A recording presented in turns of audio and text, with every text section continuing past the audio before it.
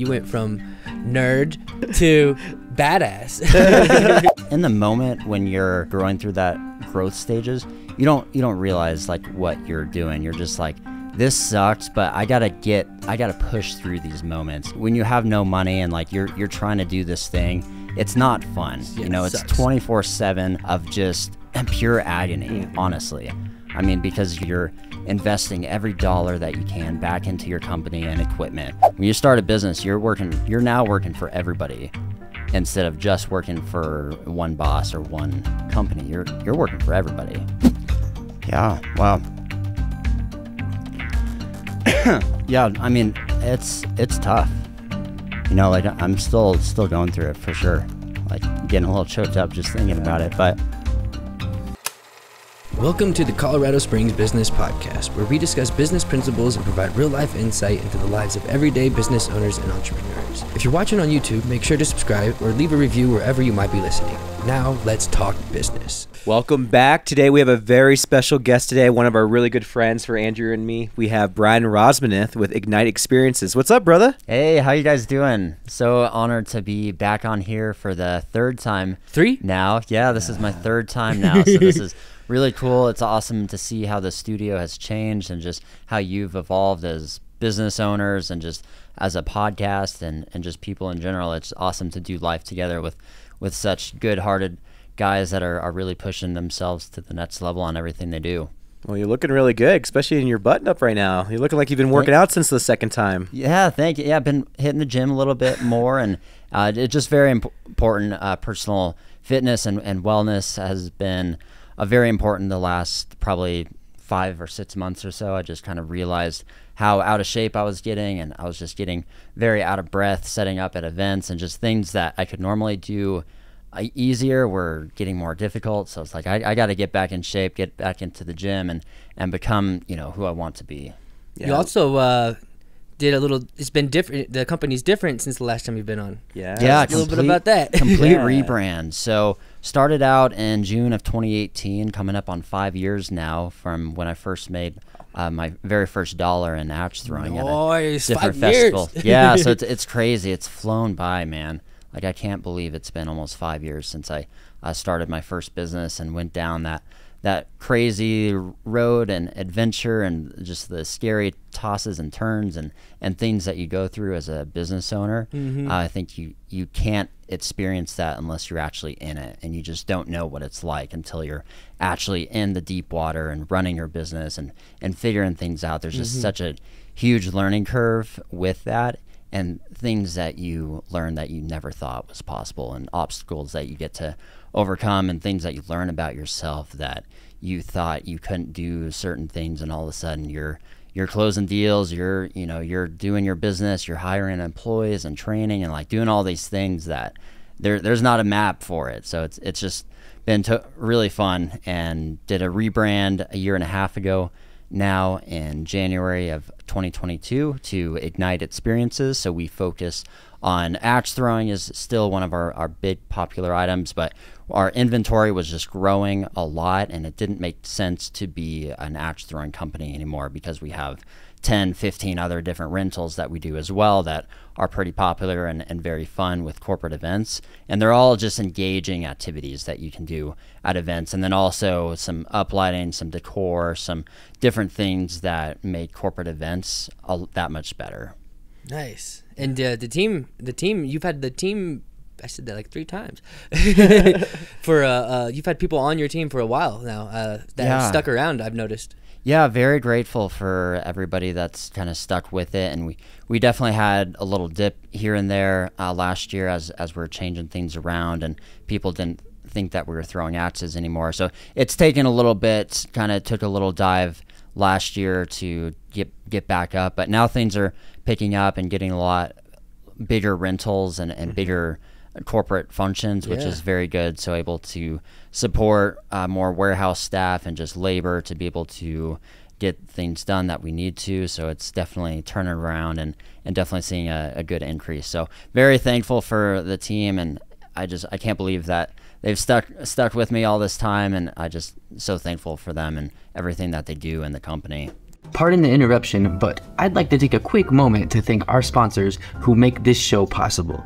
Our first sponsor is Recon Marketing. They can help with growing your business through SEO, through social media marketing strategies, and will work closely with you to help you develop successful marketing strategies for your business. Visit reconmarketingservices.com and schedule an appointment with them today. Our next sponsor is Planet Duct. Planet Duct is the #1 air duct cleaning service in southern Colorado. You probably don't think about what's lurking in your air ducts. You may have even noticed the effects of poor indoor air quality, worsening allergies, respiratory issues, or a musty smell when your HVAC system kicks in. This is exactly what Planet Duct helps with. So reach out to Planet Duct by going to planetduct.com and schedule your next duct cleaning.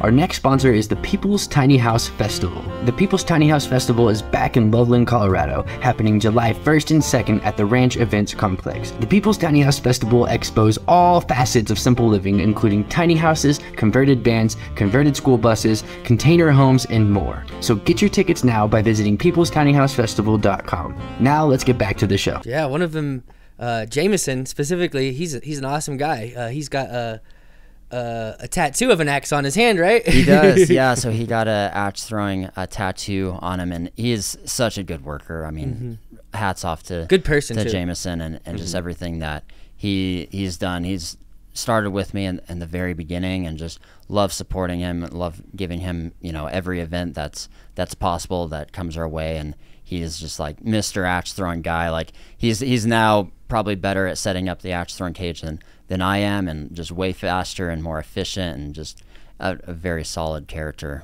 Yeah. Tell us about how that's evolved. Like, how long did it take to set up when you first started to now with Jameson being super efficient and like working with the team to get it done? For sure. So when I first started, my very first bigger corporate event was February of 2019. That was a learning experience because I had no idea what I was doing as far as building the actual cage. There was no roadmap or printout that I could, download a PDF document and like, this is how you build an axe throwing cage. It didn't exist. I mean, axe throwing wasn't a thing. It was brand new too. Yeah, it was brand new. So there were a few companies that had probably about 5 to 10 locations that were inside of a warehouse, kind of a bar atmosphere, and you could kind of base it off of their builds. But again, you don't know like what they did to put in it, and you don't know how the contractors actually built the thing unless you built it yourself. Yeah. And so there's such a huge learning curve, and with it being mobile, it's a totally different ball game because you can't have all the metal and steel backdrops and the heavy rubber mats to protect the floors and the axes. So you kind of just have to figure it out. So that build was rough. It took about 7 hours for the full setup. So it was an event in Vail, Ritz-Carlton, Bachelor Gulch for about 250 people. It was a big lumberjack themed event. So we have a lot of those, which is really fun. So you got like s'mores, you got all the lumberjack attire, flannel all over the place. You have flannel, design and decor and backdrops, and the axe throwing was a part of that. Like a theme party. Yeah, just a total lumberjack theme party. And then you have flannel backdrops, and you're wearing flannel, and it's just a really fun time to be able to come together with your friends and colleagues and throw some axes, listen to some music, and party like a lumberjack. So is that a service you still offer? Nice. Yeah, absolutely. So axe throwing is still one of our #1 rentals that goes out pretty frequently, and then just have more to offer as well. Nice. So we're basically just a full service entertainment company with about 15 to 20 different rental options that they can choose from, and then sometimes 3 to 4 will go out at the same time, or sometimes just one. Yeah. And how long did you say it took the first time? Yeah, so 7 hours. 7 freaking hours. Yeah, 7 hours of setup. I mean, I didn't have any carts. I didn't have the money for it, right? Because I built everything. For comparison, how long does it take now? 45 minutes. That's crazy. Yeah, so it was a big learning curve. We went into the back of the loading docks. Like, I'd never been into a loading dock in my life before. I was like, what's a loading dock? when they emailed it over, I'm like, I didn't know, like, how does equipment get from the back of a hotel into the ballroom? Yeah. Like, it's a question that most people don't have that answer to. And so I didn't know what a loading dock was either. And so they're explaining to me what it was, and there's just a huge learning curve on that. So I rented a Penske truck for the event, loaded everything up from our storage units at the time, and I had to build everything from scratch. So about 2 weeks before the event, I was building everything outside of the storage unit, and finally got everything ready.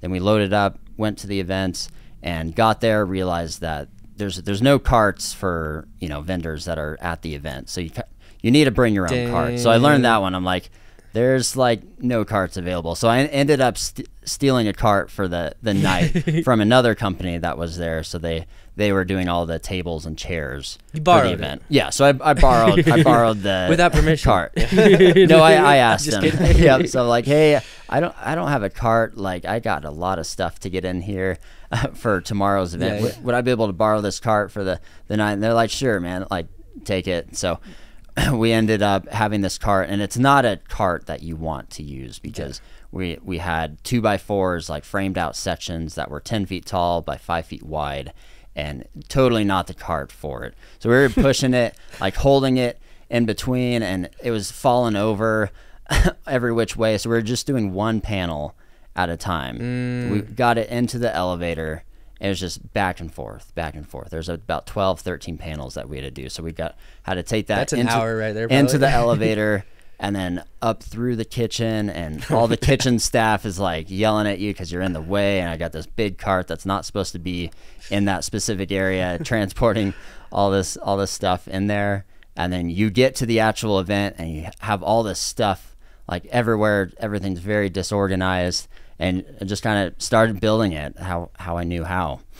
Yeah, that's awesome. So I had one guy with me at the time. We're still pretty good friends. Nice. He was picking up some shifts with me, and so just very thankful for everybody that's been around me the last 5 years. I mean, I couldn't do it without them. If I was by myself, it'd probably take 12, 15 hours, and that just wouldn't even be possible with the event.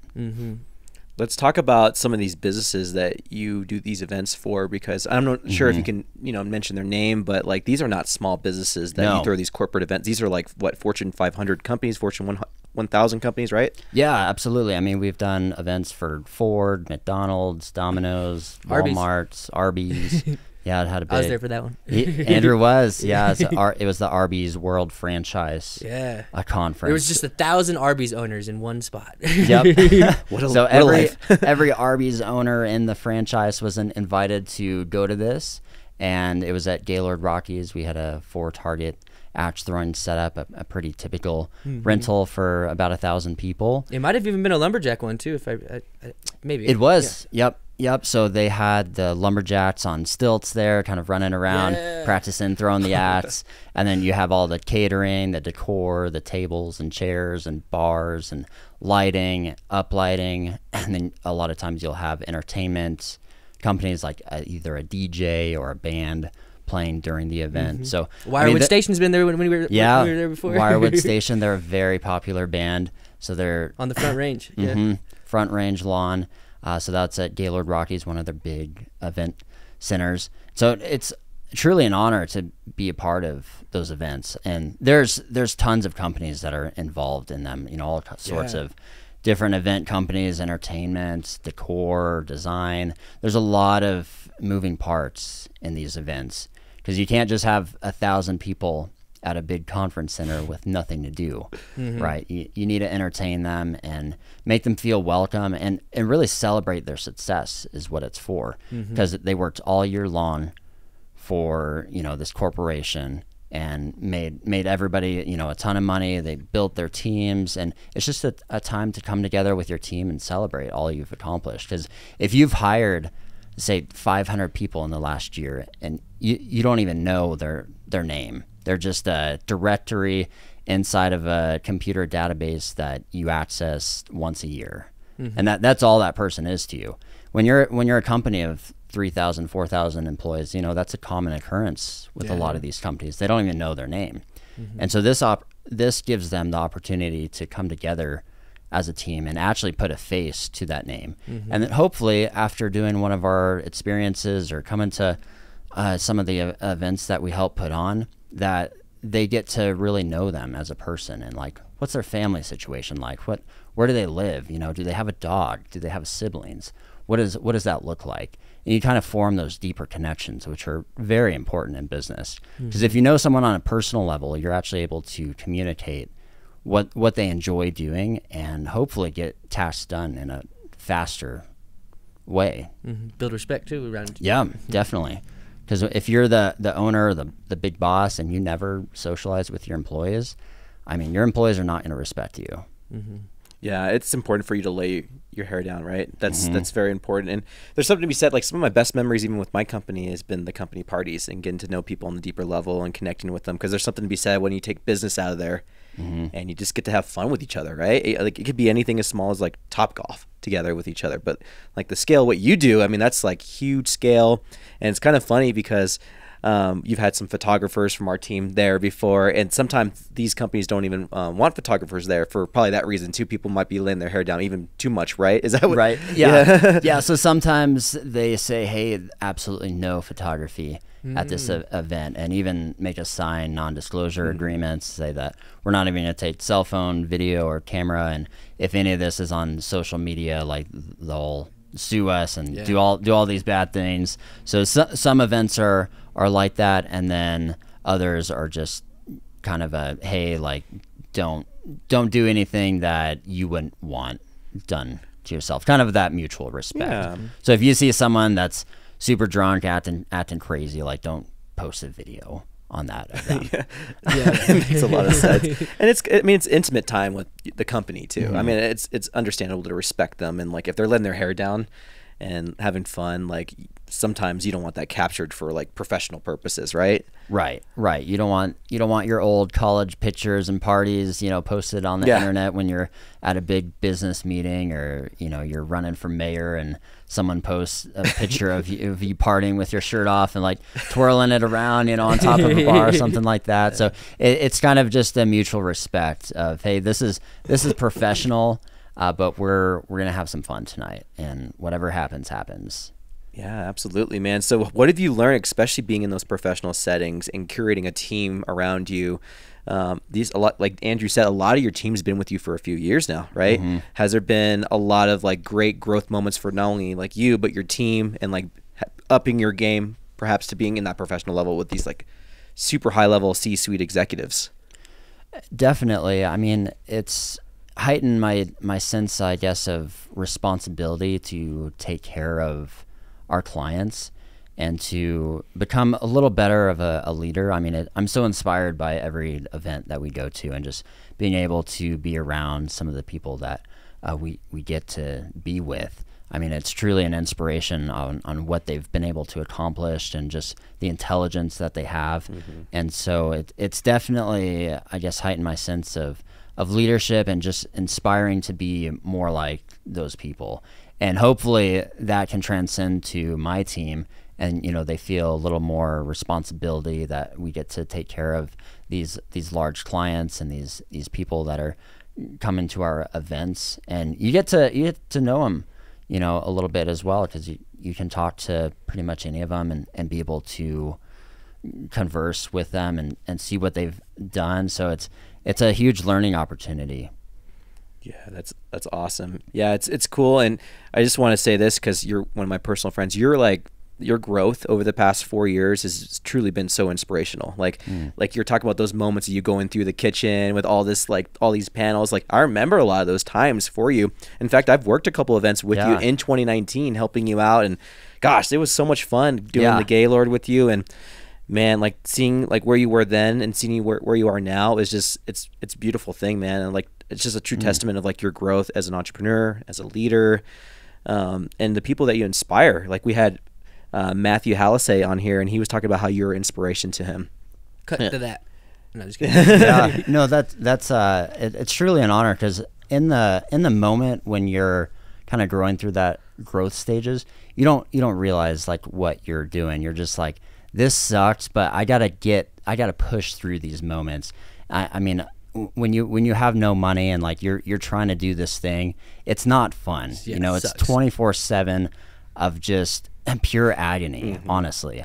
I mean, because you're trying to make it through. You're investing every dollar that you can back into your company and equipment. So even when you do have a lot of money, you don't, because you have to, buy all the different carts and different pieces of equipment that you need. And then you're always looking for upgrades and things to do different and investments to make. So in the moment, you're like, we're not progressing at least fast enough in what it seems like.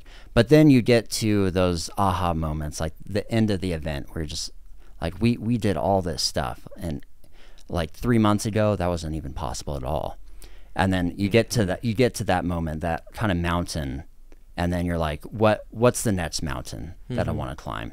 So you're always in this stage. And as I'm kind of growing and developing as an entrepreneur, I realize that everybody's in that stage.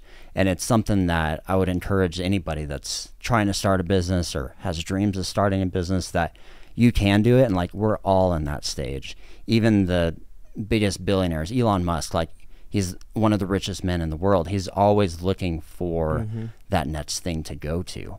So there's something to be said about just enjoying the moments and really being present in that, and just enjoying the process. It's so true. Is what you're in, because there's nothing else to it. There's a famous quote by Ray Kroc. It says, "If you're green, you're growing, and if you're ripe, you're rotten." So in other words, saying like, when you're ripe and you think, like, you get complacent when you're quote unquote successful, you're no longer growing, and you're going to find a lot of bad things that happen from it. If you're in a business, right, you always have to be adapting, pivoting, all these different things. And if you're like what you're saying, like, if you have to always grow, right? And I always say, like, for business, one of the two main correlations directly tied to success is like your pain tolerance and like your patience. And like most, especially men, like that's really hard for them to deal with. But it is like pain tolerance is definitely directly correlated, because you're right. There's a lot of agony, and in a lot of ways, like, it doesn't really go away no matter what level you're at. It just depends on like how you fix it. Because, obviously when you make more money, you can fix a lot of your problems with money. But like they say, more money, more problems, right? Like, what are some of those like current pain thresholds have you pushed through recently in, say, the past 6 months?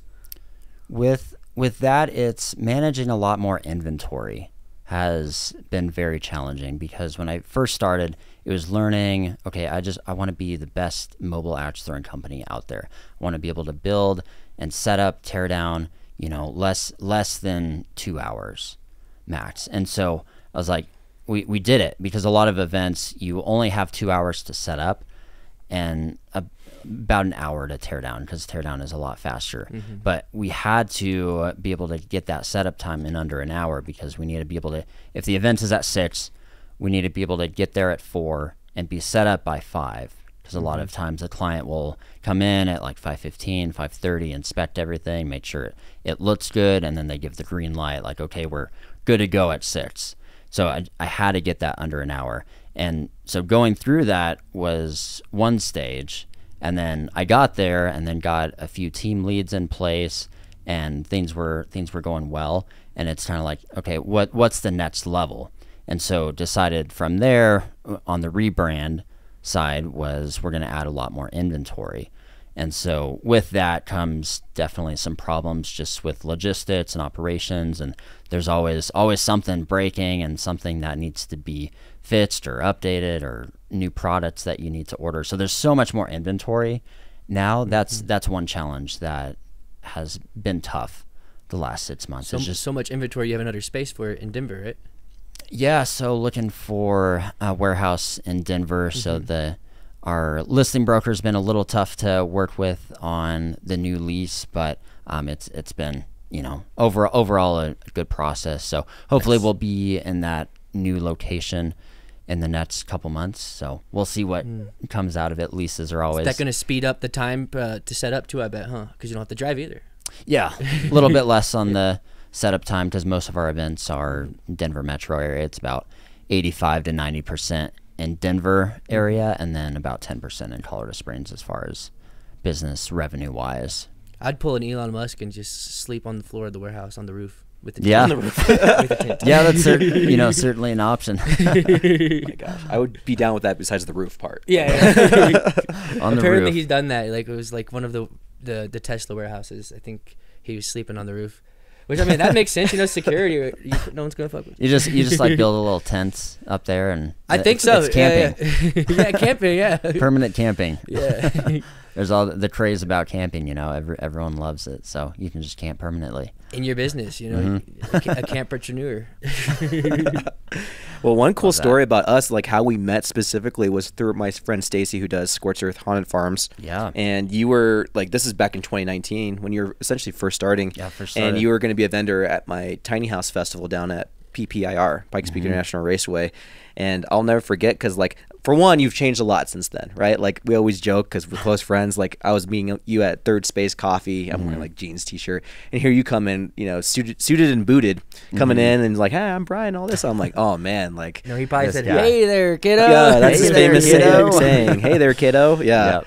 No, but, like, it's interesting to see the evolution of you and who you are and how you're comfortable presenting yourself, too. Because, I mean, we had James Proby on, like, dressing nice and, like, look nice, feel nice, perform great, right? Yeah. But it's been interesting to see, like, the evolution of you and, like, how you present yourself as well, because you do a lot of this stuff, man. Like, you are, like, you've worn all the hats in your business. That's why you know how to do every facet of your business. And I think it's important for a leader to do that, right? Like, most followers want to see their leader in the trenches. It gives them a whole level more of respect for them. Now you're at a level now where you have people who can essentially do most of that for you now. So how's that evolution been like for you, being more of like the delegator as opposed to like the person that's got to do everything? It's been very good in the sense of I have a lot more free time, and that's also bad because I have a lot more free time. Sometimes, like, you don't know what to do. You get done at the end of the day, and I'm so used to just working, like waking up, working all day, and then going to bed, and then doing it again. So sometimes when you have a team around you, you get into the office, 9 or 10, and then the work is done at 4 or 5, and you're like, what do I do? So it's almost that sense of like we're going places, but also kind of lonely at times as well, because you get done with work, you're like, I'm not quite sure what to do. Do I hang out with friends? But then you feel guilty for hanging out with friends because you're not working. So it's kind of finding that balance. So I find that listening to different podcasts, such as Colorado Springs Business Podcast, is a good one. Listening like and subscribe. Yes, like and subscribe. Listening to podcasts, from Russell Brunson, Tony Robbins, Alex Hormozy, just amazing guys that have done true leadership and have gone through some of the hardest times. That's what I love about them is, like Marcus said, you got to be in the trenches. You got to be building your own website. You got to be, building whatever business you're in. You have to be doing every facets, cleaning the toilets, building wooden walls, building axe throwing cages, like welding up all the equipment. Like, you got to be actively doing everything in the business, and that's what I love about them is they don't shy away from the amount of work it takes to build any company. The last company I was at was called it was called Madwire, but they had a really cool core value of like called execution excellence, and it meant like no matter who you are in the hierarchy, like if there's toilet paper out, you replace the toilet paper. If your coworker's out of the office and their phone's ringing, you answer the phone for them. Yeah, and I love that. Like I think that's very valuable, and especially when you're starting a business, you have to wear all those hats. You're right, and eventually you get to a certain level where you don't and you delegate. But it's like traveling into new waters. Then there's a new skill to learn. And that's the hardest thing, I think, is like making that jump from like the solopreneur versus like the person who becomes an actual like business owner. Yeah. And big difference. There are things to do, but you have to learn them. And it's almost like, okay, so like I don't have to do some of the medial work, but now what do I do like to push the business forward? Maybe developing new systems or overall direction of the company. Or sale, like whatever it might be, there's always things to do, but it's really hard to, like, when you're an entrepreneur, it feels isolated because you're like, I feel like I'm like building a process to something that I've never had any experience in building, right? And that's like what the process is the whole time. You're just constantly doing new things that you're not qualified to do, but it's just the only way to do it, right? Yeah, for sure. Like when I first started in the corporate field, I wanted to get into finance. So I was studying for the Series 7 and 65, and there's this whole roadmap to success with this company. And you go from this department to customer service, then you're going to be an analyst, and then you're going to go into some marketing and sales training, and then you're going to be a financial advisor. That takes so much stress off of everything. For sure. It's laid out to you like that. For sure. And for me, that was really cool because you don't have to worry about anything, like it's all laid out. You find your map and you just go through whatever they want you to do. And it's all laid out, and then you're going to be successful. You just got to do the actual work, And yeah, you just have to do the actual work, and it's tough work, don't get me wrong, but it's laid out. And I realized very quickly that I didn't want it laid all out. Like I wanted to be the one that was in the trenches doing the hard work, and hopefully that can inspire other people to do their dreams as well. So I think just when you're in that state, it's realizing that there is no map to success in business ownership. So, which is kind of comforting as well, because you can't mess up that badly. As long as you're doing the right things, treating people right, following your own morals, and doing the right thing always, you can't mess up. I mean, even if you do fail, it's a learning lesson either way, like for sure. It's not the end of the world just because your business didn't work or something like that. I think no, absolutely, it's interesting. Yeah, absolutely. The most successful people in the world have the most amount of failures, no doubt.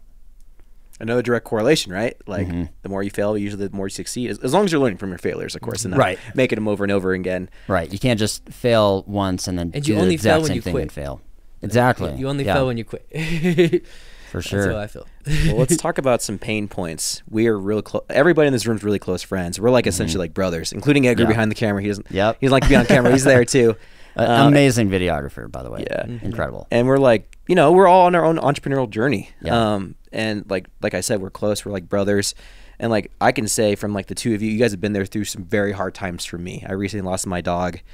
Very hard time. He went slowly paralyzed, and like I had to carry him up and down from my third floor condo. Yeah. And like you guys stepped in and like helped me with that process, which I can't thank you guys enough for that. And not only that, like you were there for my grandfather's funeral, which was I did the eulogy for that, and like you were there for me for that. And I know you had a loss about 1.5 years ago with your mother. How have you been? How's your heart? And then how are you like today? So how has that process been? And then how are you today? Yeah. Wow. Yeah. I mean, it's tough. Like I'm still going through it for sure. Like getting a little choked up just thinking about it. But I think when you go through a loss, that means so much to you. You gain a deeper appreciation for, what you had and then what you have as well. So like everything that my mom did for me, like it was for a reason. And there's so many times that I think back of, the days that we were swimming, or the days that, we spent at the pool, and just how much of that correlates to my life now. Totally. Like creating different experiences for our clients, and how much I relate back to those moments when I was 5, 6, 7 years old that, my mom was like everything to me. Like how much of that is actually impacted in my current business. Like it's really cool. And then another stance that you have is you're grateful for what you have, like Marcus and Andrew and Edgar and just everybody around me. I'm just so thankful for them. And I think those moments are really special, because you remember the times that you had with your loved ones, but then you can also cherish those memories and like carry on the legacy that they wanted for you. Like your grandpa would be so proud of you for everything that you're doing now, and just everything that he trained you up as from a little boy all the way up, and like how you handled the passing of your lifelong companion DJ and your dog, and just going through that loss. I think it's very important to cherish those memories and just be able to carry on that legacy and appreciate those around you. Yeah, we're not an island. There's no self-made millionaire. I don't ever believe that ever. Definitely not. We all have our support systems, and one of my favorite stories that you've told me about your mom, which I can relate to in so many different levels, is like you just like using her as a sounding board for like a problem that you have in business, and like she didn't even necessarily have an answer for you, but she listened to you. And I think that's so beautiful, because it's like, it's so true. Like there's been instances where I've been that for somebody, I'm like, I have no idea what the answer is to help them, but I just listen. And it's so cool to see the other side of that. Like that still helps the person, because they're still venting, and it's so important to have. And like, this is where it's so important, especially for our viewers who are just starting. It is possible, like, to keep going. It is possible to persevere through so much hardship, and you can use it for fuel to make you a better entrepreneur, better person, better father, son, whatever it might be, you know, friend. And I feel like you have done that. And I know it was a rut for you for a while, and I know you're still processing it, because it's such a huge loss for you. But I just want to let you know, like, you have a huge support system who root for you, who's always in your corner. And like any of our viewers out there, they do too. Like, whether they see it or not, there's someone there that has their back and is going to support them. And you know what true friends are when how they speak about you behind your back, you know? And like, I know we love and rave about you, you know, we kid around, we're all friends, and talk about like our little like nuances of what we do, but like we really do care about you, man. And I'm so proud of you. And like, again, if you ever need anybody, like, you have Andrew and myself, like, we're always here for you, and we understand. So I wanted to put that out there, and like, that's an inspiration, like what you're talking about with your mom. Yeah, for sure. I mean, there's, like you said, there's no self-made millionaire. I mean, there's people that claim that they did it on their own, but that when you start a business, you're working for every single person that comes in contact with your business. Like, you actually become probably the lowest person in the company. I mean, because you're working for your employees. You're always trying to make sure that they're taken care of, and that they understand what they're doing, how they need to get things done. You're working for your customers and your clients, because if they're not happy with your service, they're not going to hire you again. And then you're also working for, you know, the public, and gaining their trust that, okay, this person is a trustworthy person. They're running their business the right way, and they want to accomplish these goals, and I would love to get behind them and support them. So like, I wouldn't have made it if it weren't for family and friends, you know, sharing our posts on Facebook about what I was doing, starting the first mobile axe throwing company in Colorado. Like, no one had ever heard of that, but then they'd go and experience it and share it on Facebook and give us a Google review. So all of that just compounds on itself. So I think it's very important to realize that when you start a business, you're now working for everybody, instead of just working for one boss or one company. You're working for everybody. Yeah. It's when you were saying that, it reminded me of something that I was just about to say, and now I'm stalling so I can think of it. I don't know, but I'll let the conversation continue. Do you have something to add? No, I think it's true. You got to wear a lot of hats. There's no other way to it. Anybody who's interested in entrepreneurship, I have a piece of advice that's kind of sad, but it's morbid, but it's true. If I wouldn't, my younger self, if I would have known how hard it would have been, I probably would not have gotten started, right? So I always say I had ignorance on fire, and that does a lot for a young person. I'm so glad I did it. No regrets. But no matter how hard you might think it is, it's probably the hardest thing you've ever done in your life, so you can't imagine it, right? And so, like, that's why it's so important to have a good network of close entrepreneur friends, because man, it can be isolating, man, it can be lonely, man, it could be the most challenging thing you've ever done in your entire life. So you need that, you know? And I feel like you're a good representation of like what it takes. And like, we're talking about pain tolerance. I mean, there's no other, I mean, losing someone's probably the worst pain you can go through, right? So yeah, I'm just so proud of you, man. What's next for Ignite Experiences?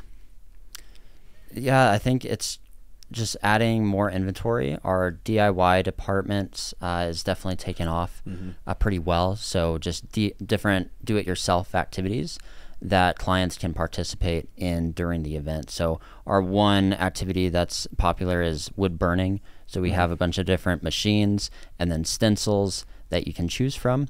And then you go and do a tracing step with a stencil, and then outline with the actual wood burning machine, and then finish with some final color. So it's kind of like PE, or, you know, for adults.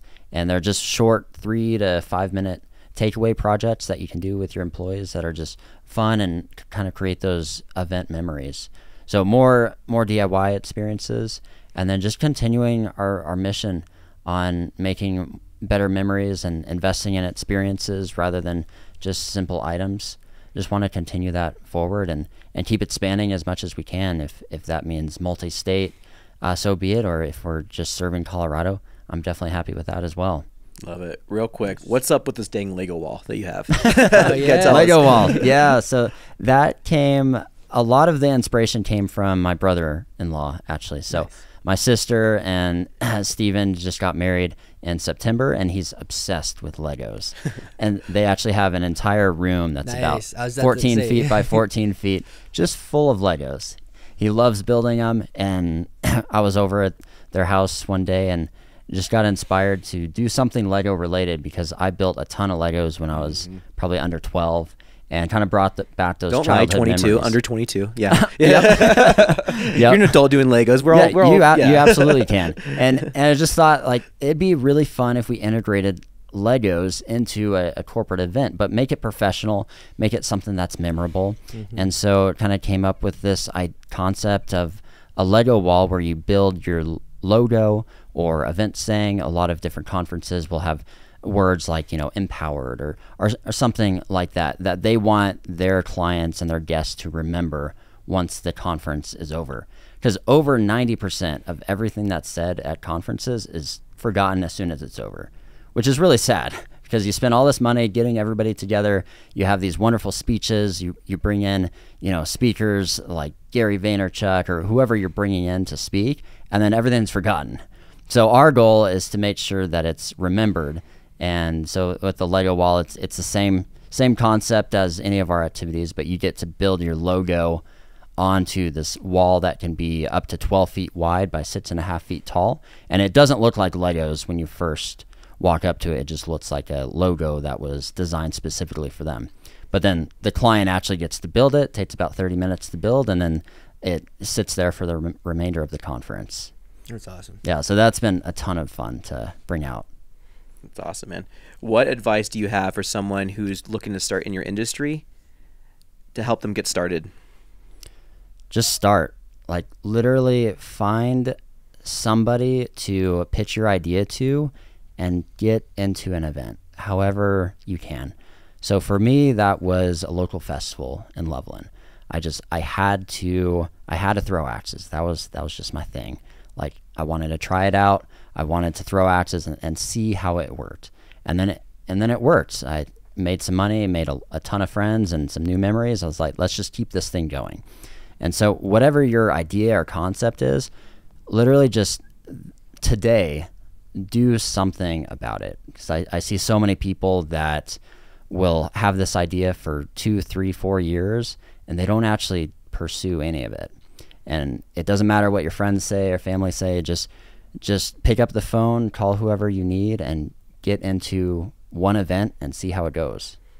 Yeah, sometimes that hardest step is the first step, right?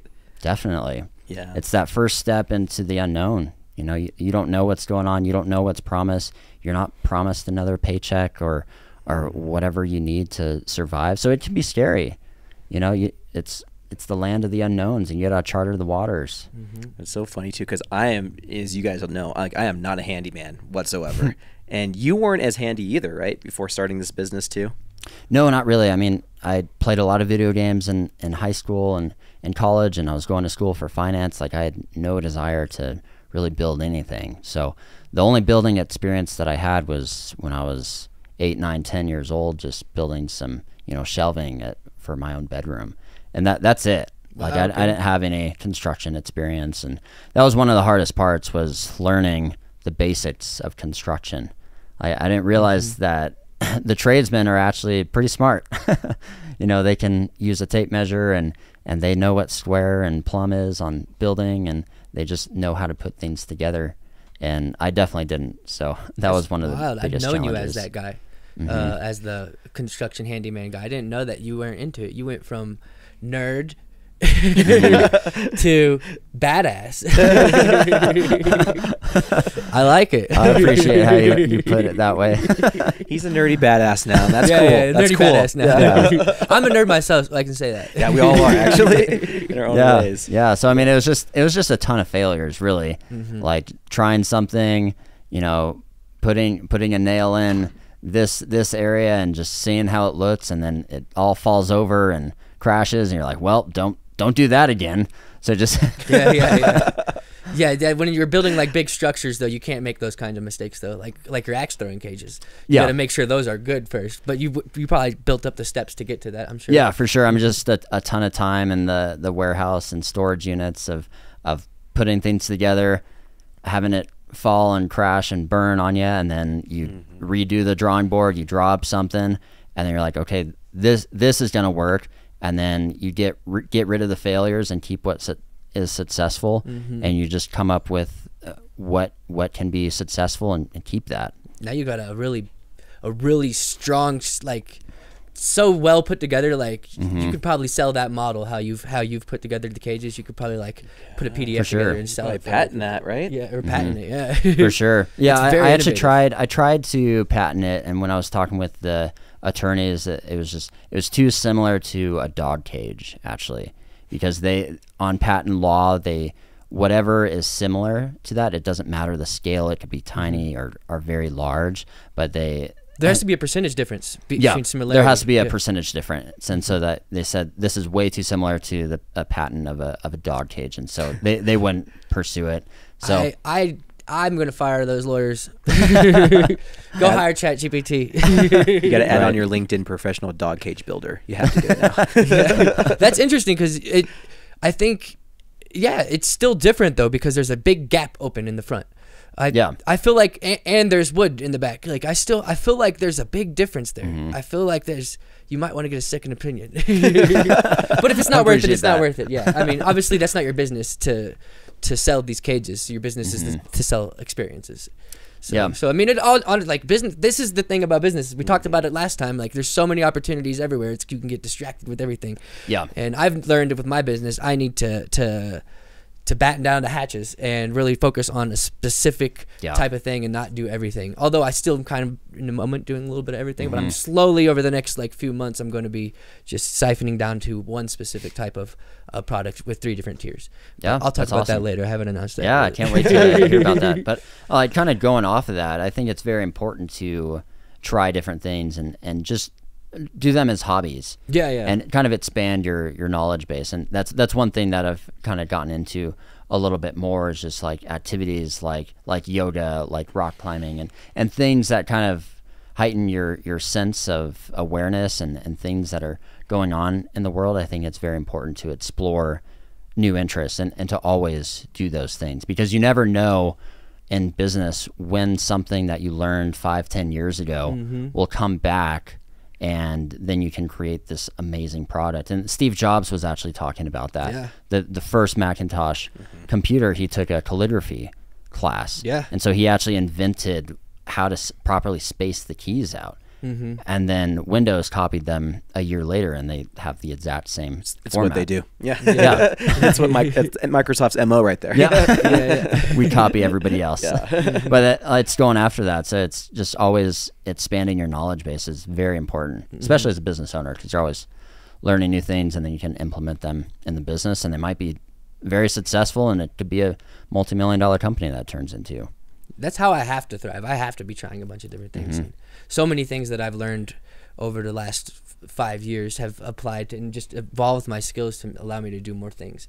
And it's like being in the trenches in a lot of things. Like as I develop these products, I know how to do them too, because I made them. Yeah. So yeah, definitely. I just have to like try different things. There's like no choice for me. I thrive in chaos. I think it's good to have your creative outlets too. Like as you guys know, I just started photography. I've always had an eye for photography, but I've actually invested, in actual photography equipment, like expensive equipment. Yeah. It's important to have that outlet too, and like exercise, like all those things really help for your overall well-being, to being a well-rounded person. And I think you need that too, especially when you're so dialed in, focused on like succeeding in one facet of your life. You have to have those other outlets for yourself. Wouldn't you say? Oh, absolutely. The creative outlets. I think it's great to keep your mind at ease, and then you get to meet new people, which could be future business partners or clients, or people that you work with or learn from. So I think it's very important to have those creative outlets and professional outlets where you kind of dive into different things where you have no interest in creating a business out of this, or things that are more on the professional scale where it's this could be a business, but I just want to learn first and then see where it goes. Yeah, beer making's been a hobby that I'm doing with that. That's awesome. I have no plans for making it a business. Maybe one day I will, but that's not my goal. My goal is just like as a hobby and for fun and to learn how to do it. But yeah, we are about to closing time right now, so I think this has been a great episode. We always enjoy you having on the show. And having you on the show, sometimes I say things backwards. I also read them backwards. I think it's dyslexia. I also talk backwards too, like Yoda. I think he was dyslexic. Anyways, yeah, Yoda was dyslexic. Not a lot of people talk about that. But yeah, this has been the COS Business Podcast. And anything you guys like to add to finish wrapping up? Where can we find you? At igniteexperiences.com, also on Facebook, Instagram, YouTube, mostly all social media, and then Bryan Rossmanith on all social media as well. Nice. Sweet. Well, we'll see you guys on the next one.